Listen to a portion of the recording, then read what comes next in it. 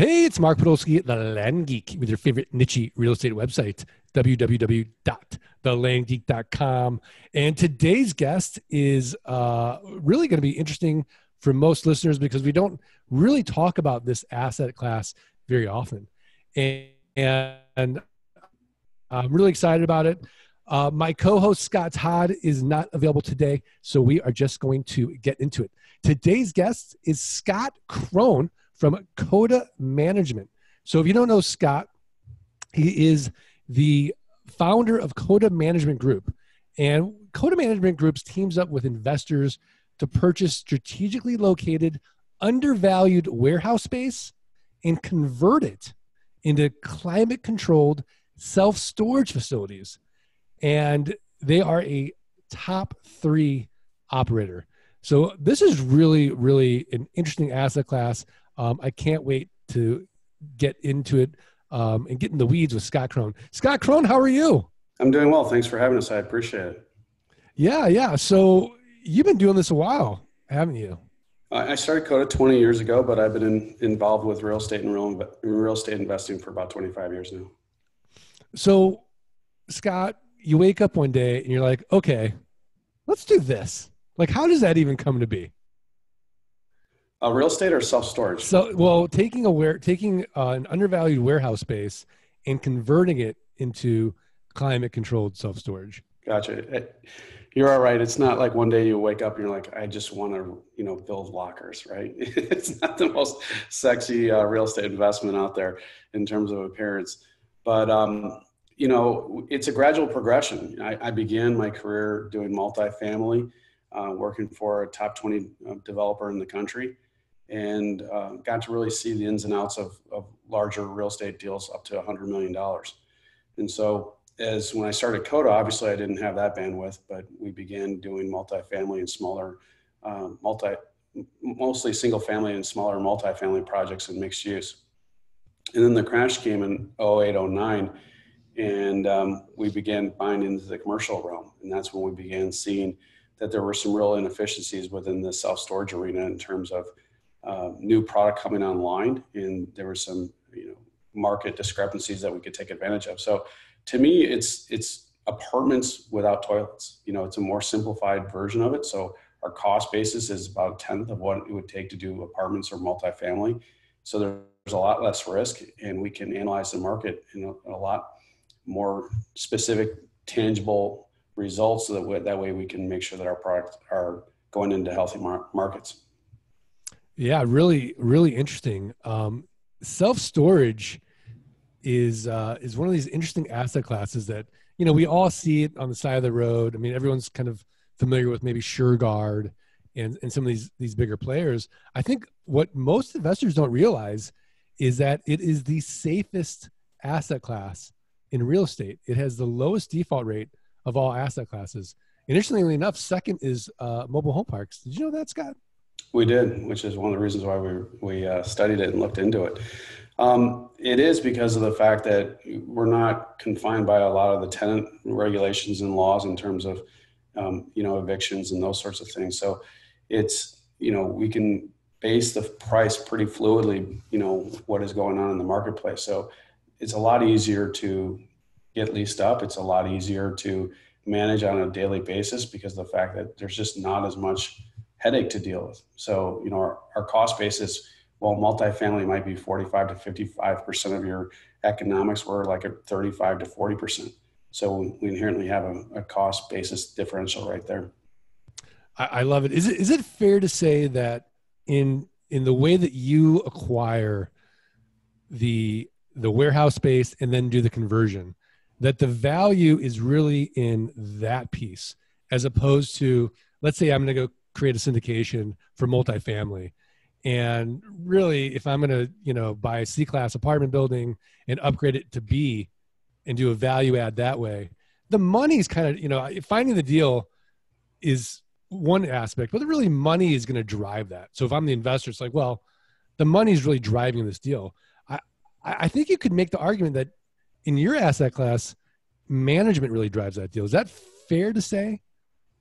I believe so, because of the fact that when we are taking a building and repurposing it, we're buying it well below replacement cost. So if I'm comparing our building to a brand new one, we're at 65% cost valuation, and so we can enter into a market knowing that we can effectively undercut the pricing to get people in there because of the fact that we have a margin of 35% there because of our cost basis. And so for us, that's a huge competitive advantage. If we're comparing our product to new self-storage, we're coming in, significantly below replacement cost. I mean, the last building we bought it for $11 a square foot. It's a 5-story building. I just can't build a building for $11 a square foot. That's insane. That's insane. So given your expertise, what's some of the biggest mistakes you see people making in self-storage? Well, I can't speak to everybody. The thing that, that drives self-storage is really not if it's a growing economy or a recessionary economy. Self-storage will thrive on either one. In fact, some would argue that it even does better in a recessionary market. We've seen greater cap compression on the purchase of self-storage facilities in a recession rather than in a growth period. So the biggest factor is saturation level. When I see people going into a market that already has a tremendous amount of self-storage products in a very saturated market, that is going to delay your lease up period. It's going to hurt your pricing. You're going to get less revenue. So those are things that are going to put pressure on it.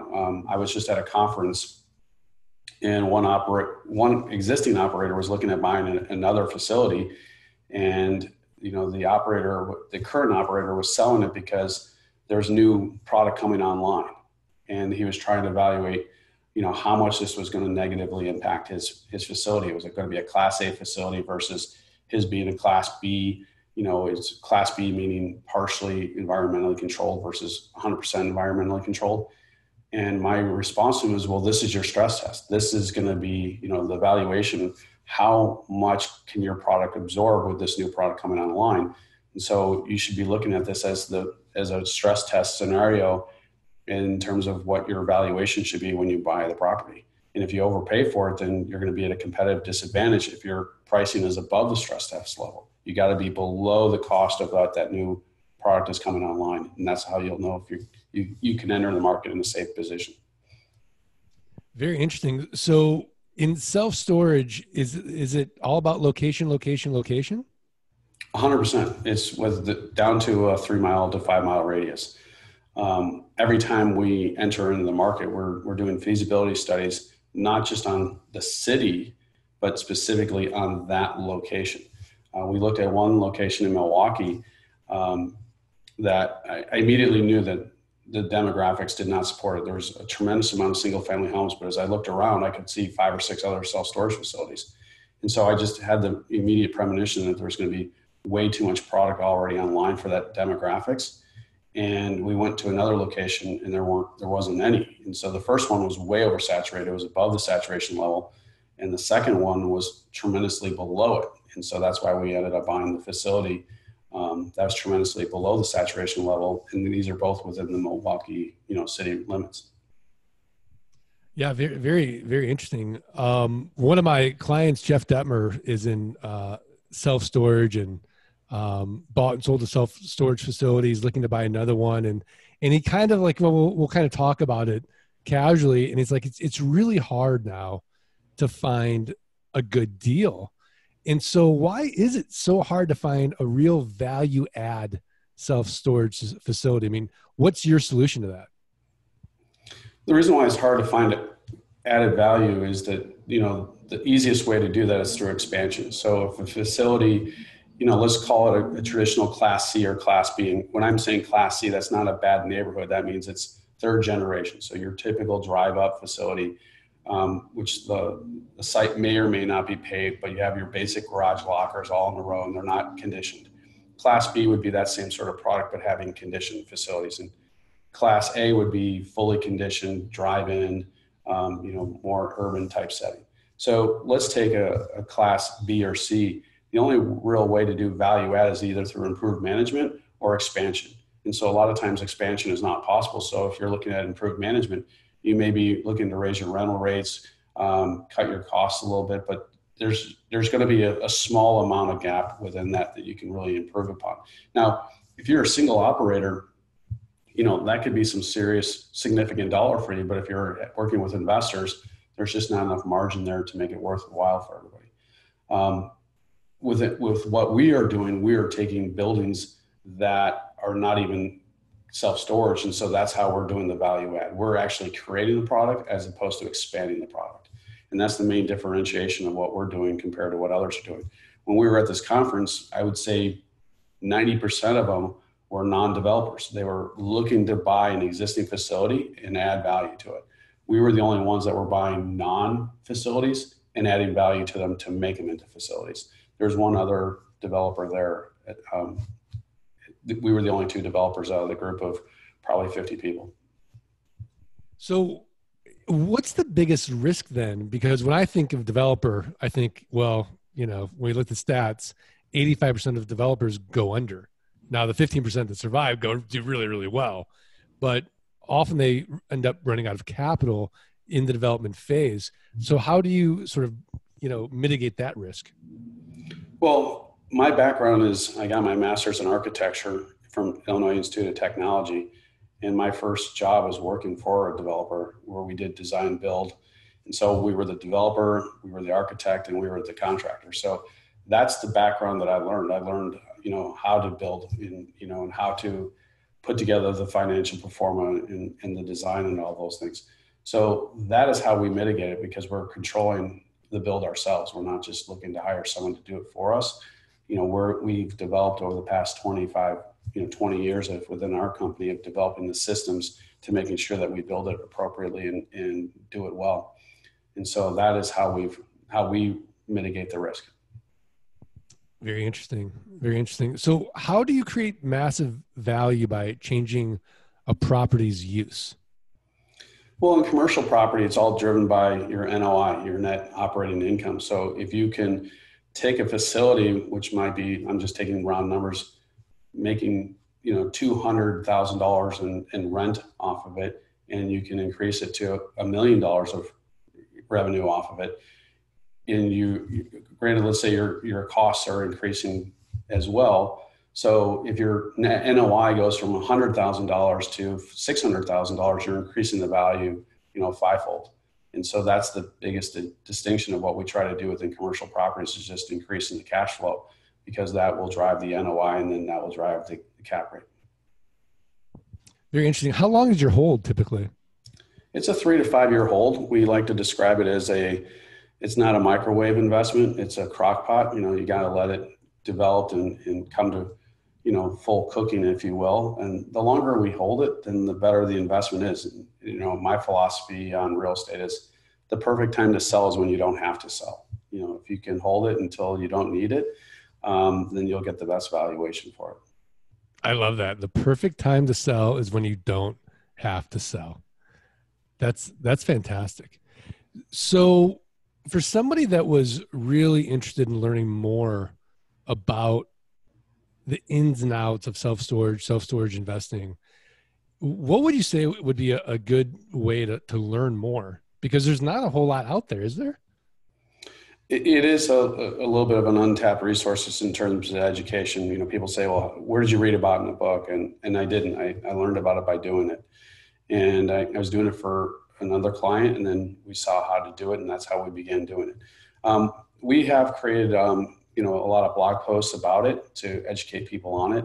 One of the resources that we use to help our investors is when we do obtain these feasibility reports, we do give them to our investors, and they're about 200 pages in length. And a lot of it, let's just say 10 pages is what we need to identify if the project site is good or not. The other 190 pages deals with explaining the market. And so a lot of times we'll forward that on to people just so they can get a third party understanding of what the industry is about and how to evaluate it, how to assess it, and what's happening across the country. So, the other things that we do is we get annual reports from different brokers across the country, and then we also post those out to our investors so that way that they can see, what's happening on our larger scale across the country in terms of the self-storage market. Very interesting. Very interesting. Are there certain markets that you like more than others?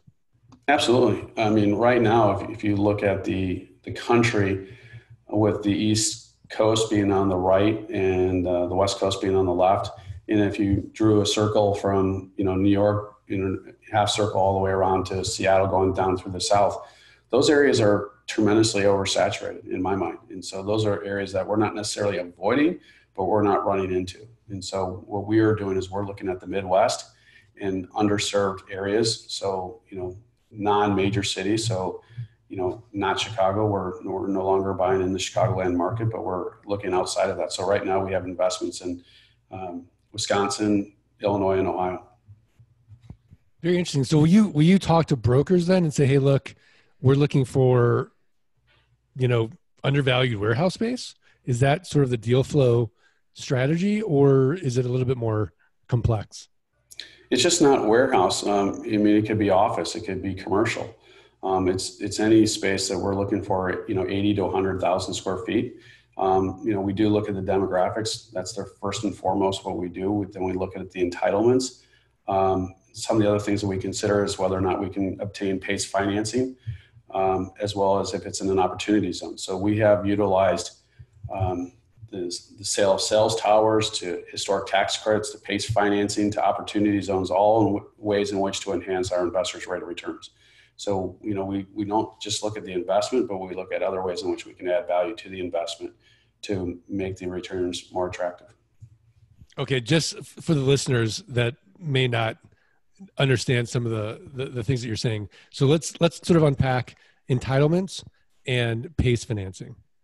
Entitlements are what the zoning allows you to do, what you are entitled to do with the property. And so a lot of times with commercial properties, it might be permitted or allowable. And then the distinction between permitted is that you can go in and do it as a right. Allowable means you still have to get their approval to do it. And so if it's allowable, you have to go through the process of getting the city's permission to do what you want to do. So we have rezoned properties. One of the first ones we did, it was zoned originally commercial, which would have allowed self-storage, but then right before the Great Recession, it was rezoned to apartments, and then they couldn't build the apartments and townhomes. And so the property was sitting unused for 3 years. So we had to rezone it back to commercial in order to get to self-storage allowed. We've written zoning codes because we've gone into a community and they said, well, we don't know how to do this, but if you do it, we'll approve it. And, so we've done that, and we bought other properties. The last two that we bought, they were zoned as of right. So, we knew that was less risk for us to go in and having to get the zoning. The other one you asked about was that PACE financing? PACE financing, yes. So that's through the Department of Energy. So it's the Property Assessed Clean Energy Act. And what it does is if you go and show that you are making economic improvements to the building to cut the cost for utilities and improving on the green value of the building, you can actually get that money applied to the real estate taxes as opposed to debt. And so the banks view it as equity, even though it's a payment that you make through your property taxes. So they'll freeze the real estate taxes, they'll increase your tax assessment to cover the cost of those improvements, and they amortize it over the length of the improvement. So if you have like a new furnace, the furnace will last for 20 years. They'll amortize the cost of the furnace over 20 years. And then that way it gets paid you through your property taxes, and you pay it twice a year. Ah, very interesting. And then as far as opportunity zones, I know a lot of people know what they are, but it is a little bit complex. Can you kind of describe opportunity zones and why you're maybe looking at those areas? Well, everyone refers to them as opportunity zones, but the real key component is the opportunity fund. So the zones just describe where the government wanted to encourage economic development and growth. And so each state was allowed to come up with their own zones, and they were approved by the federal government. So there's a map throughout the entire country which has these zones in it. The zone in itself is not the investment criteria, it's through the opportunity fund. So if your property is in the zone, then you can have opportunity fund qualified money invest in that property, which is tax deferred, as well as the gains inside of it are are tax-free. And so there's a lot of advantages for that for capital gains, and it expands the capital gains definition. So instead of just having to do a 1031, you can invest in an opportunity fund and have a lot more flexibility in terms of what that investment is. If you have capital gains from your stock or any other means of a gain on your tax return, you can shelter it and defer the tax gain through the opportunities fund investment. And so the way in which it works is if you invest in the opportunity fund, then the opportunity fund can then invest in the property that's in the opportunity zone. And so both our Toledo and our Dayton properties are located in the zones. And so therefore our investors have looked to that as a way in which to shelter their capital gains. And so we've been, very helpful to our investors by creating this other vehicle, which only magnifies their rate of return because of the fact that they are deferring their capital gains. Wow. Fantastic. I mean, can you talk about sort of what the investors' ROI would look like if they invested with you? Well, we view development as speculative. I mean, make no mistake about it. So we recognize that we have to offer a greater rate of return than if it was an existing facility. So an existing facility, what we're seeing in the marketplace is that people might get a 12 to 15% rate of return on their investment. With the development, we see that we got to be north of 20%. So we model all of our investments over 20%. And, our objective is to increase it about beyond the 20%.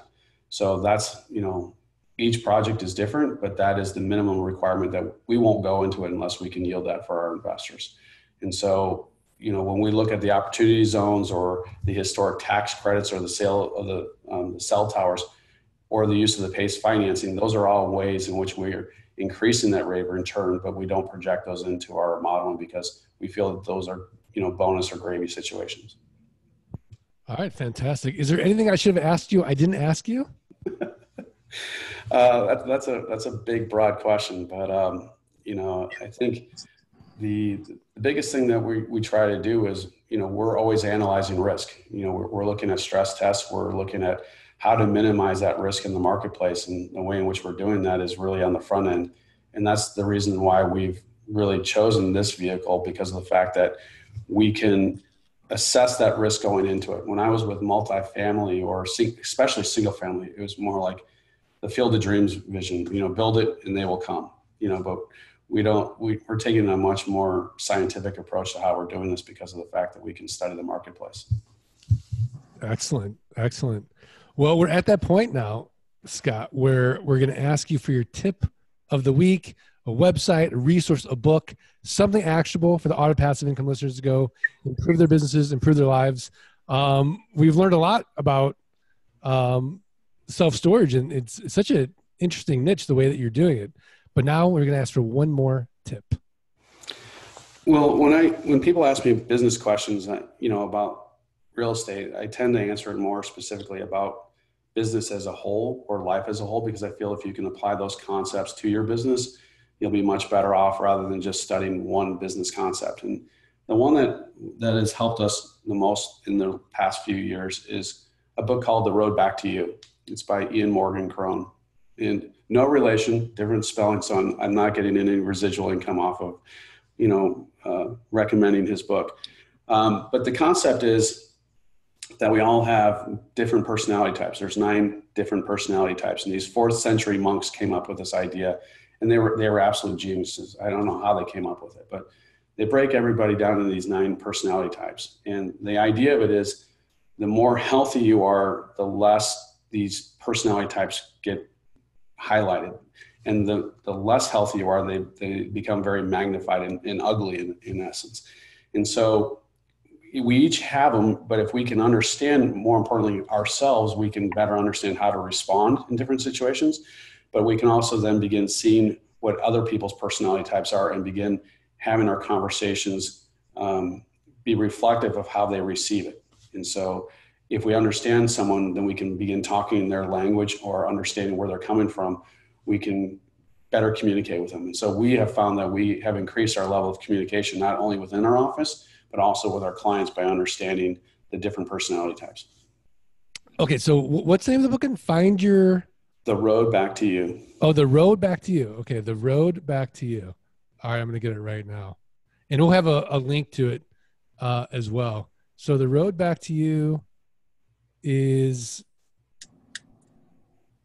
I'm trying to find it on, it's an Enneagram Journey, the Self-Discovery, Aaron Morgan.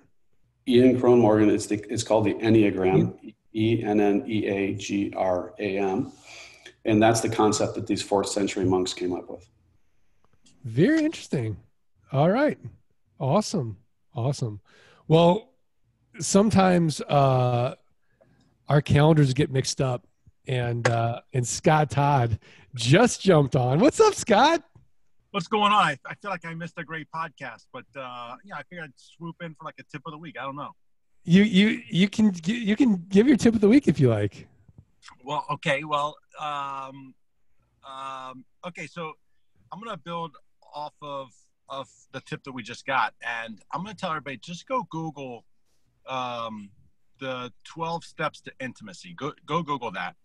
And basically, in around 1970, there was I think he was a zoologist who went out and he studied basically the steps to intimacy. He published this in a book, and basically there are 12 steps to intimacy. You know, it goes from like eye contact all the way to, you know, intimate relationships. And what he basically says in this book, and you can Google it and get the same concept, is that essentially, you know, you need to build, if you're going to build a solid relationship, an intimate relationship with somebody, you need to go through all 12 of these steps.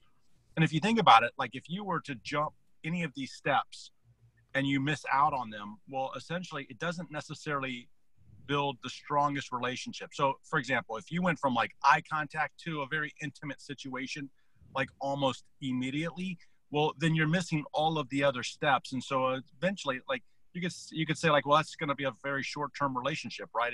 It's a very short-term thing because you missed all of these steps. And so you could say, well, what does this have to do with business? Well, if you think about this through the same concept as going through and building, you know, a relationship with your customer, you could apply the same 12 steps to marketing and to your customer too, right? It goes with eye contact. Well, what's eye contact? That's your marketing. That's you getting their attention. And then, you know, you go through the process of holding hands or skin to skin contact. Well, essentially that component, you know, it could be shaking their hand in person, or beyond that, it could be, you know, some other component. Maybe it's you know, them hearing your voice through the telephone or some other component. And so if you stop and you think about, there are 12 steps to building that intimate relationship with your customer. Because when you build it all the way out, essentially you're going to have a rock solid customer, a foundation. But if you skip from like eye contact to, hey, buy this right now, well, you're probably not going to have a very solid relationship with your customer. So think about it, Google it, think about it, figure out how you can put it into practice in your own business. And it really just goes along with the last tip, because it's really about taking things that are outside, not necessarily business, and relating it back to business. All right, fantastic. Well, my tip of the week is learn more about Scott Krone and his company at CodaMG.com. Is that correct, Scott? That is. So that's Coda, M as in management, and G as in group.com. And that's where we have a lot of the blog posts and the other information that people want to find out about self-storage. We have examples on there for people.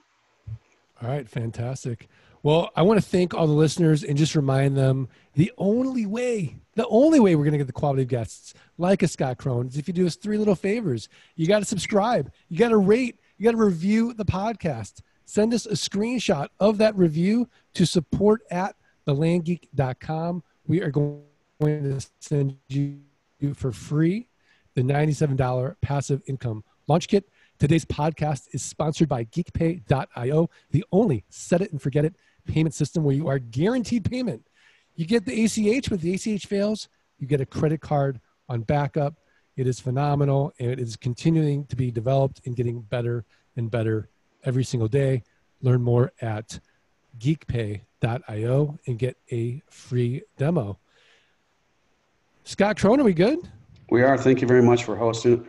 We really appreciate the opportunity. Scott Todd, thanks for jumping on, man. Better late than never, right? Hey, done beats perfect, right? Done beats perfect.